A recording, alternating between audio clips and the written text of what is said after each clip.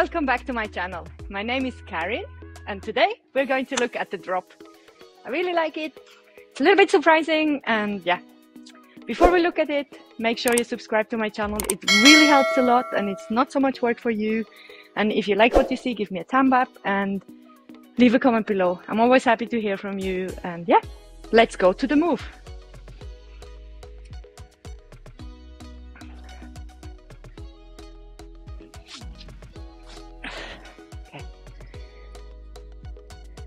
The move you can start it from sitting. It will be the angel position. So what you have to think is that the arm that is on top, the leg will be on the bar. So I'm looking forward, having the hand pretty high up here on the hoop, and I'm going to go with the opposite leg of the hand that is on top through the hoop. So I'm taking this leg, I'm turning my legs a little bit away from my hand into that direction, taking the opposite leg out and turning downwards like this. So I'm turning the thigh is on the hoop just above the knee. That's about the position. I'm turning it downwards and this leg you can straighten forward, hand goes into the front. From here, I'm going to turn towards the hoop. So with this leg, I'm kind of manipulating the hoop towards me. I'm placing this elbow from the front, so from the opposite side to the on the hoop, bending the front leg, and I'm going to go with my chest through the hoop. So this is the position you have to come to. So one more time, turning the leg towards this side. So I'm moving the hoop with the leg to that side, placing my elbow and going through the hoop. My hand is still on top right now. I'm having here my elbow prepared, my arm, and I can, if I want to, bend this leg. Next thing that is going to happen is I'm going to go forward, down, releasing my top hand, going with the hand around the hoop and hooking it into elbow. I will try to do it slow, but it will happen. This one stays bent. So I'm rolling basically over the hoop, releasing my hand. I will have to do it fast, it won't work otherwise. So going forward, releasing the hand, hooking it in and lifting the legs out.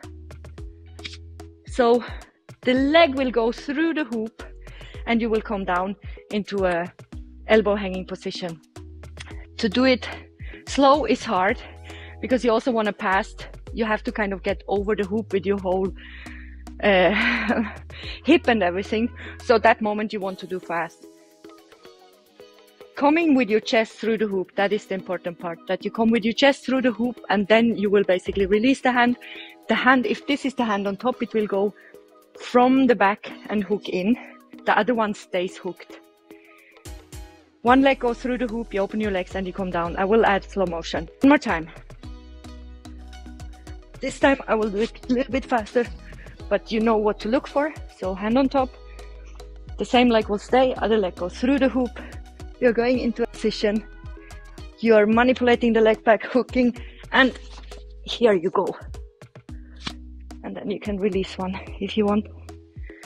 So it's easier to do it fast, but you have to know where to go. The important thing is, like I said before, that your chest goes through the hoop. You can bend to your front leg, keep this elbow holding, and roll around the hoops in a not too big, don't go too far open. You know that you have to roll around. This is already the whole drop. I really like it. I think it's surprising and nice once you have it. Yeah, but give it a try. Don't do it alone. Have a safety mat there. Have someone holding you or guiding you through. Make sure you are safe and share your try of it with me on Instagram. My name is Karin Odermatt Coach, and thank you so much for being here every week. I really hope you are learning something. Drop below how long you have been following me. That would be nice to know. And if you're learning something, and yeah, I really hope to see you at one point in life somewhere. Thanks and see you next Wednesday for a new tutorial. Bye!